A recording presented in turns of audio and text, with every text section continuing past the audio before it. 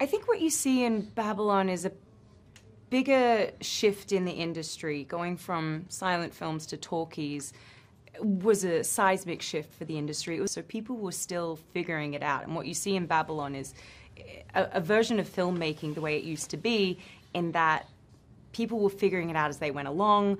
A lot of people were getting hurt. There was no regulations, no rules.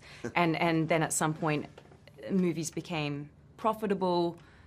People started imposing kind of moral codes and you know, kind of pushing out the people who initially began the industry and controlling it.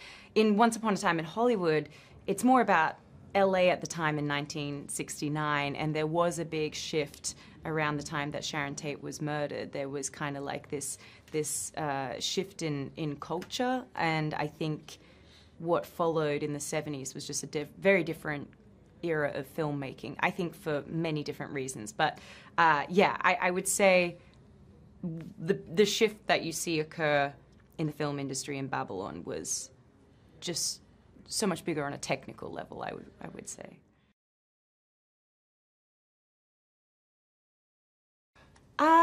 They're both massive cinephiles. They both love movies. They're both exceptionally talented. They're both generational talents. They're both auteurs. I actually think they have more in common than they don't have in common. But, you know, every director I work with has a different style and a different process. I wouldn't... yeah. It's just... It's kind of smaller things. It's more about, like, their process on set. But to be honest, as film lovers and filmmakers, they have a lot of things in common.